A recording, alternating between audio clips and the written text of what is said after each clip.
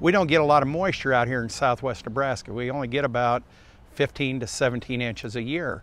So we have to conserve that moisture. By leaving that residue intact on top of the soil, it's like going out into a garden and people will put straw on top of their, or a mulch on top of their tomato plants and things like that around.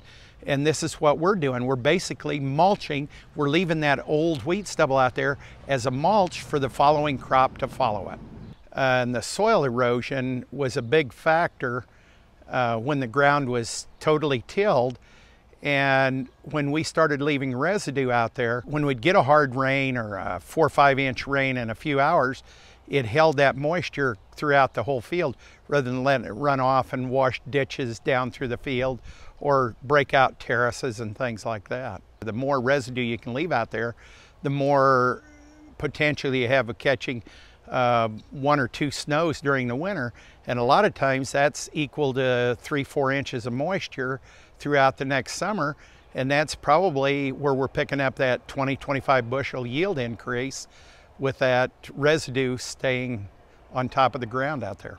Another advantage of residue management is it will lower the temperature in the hot summer months by 10 to 15 degrees and keeping it cooler so that that plant has a better chance of producing a good crop for you. We're looking at a lot of the residue that we've left over the last 3 years in this field. We've got corn stalks from 3 years ago, wheat stubble last year, and then planted corn in here this following season. And this is the kind of residue. You can see here there's corn cobs still laying on the ground and the old corn stalks and stuff. It just makes good mulch for raising a good crop in our fields and stuff.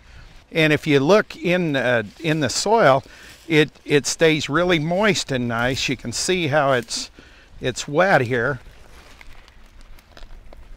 You can almost make a mud ball out of this soil.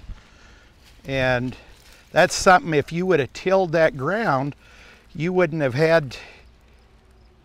have this moisture like this to produce a good crop.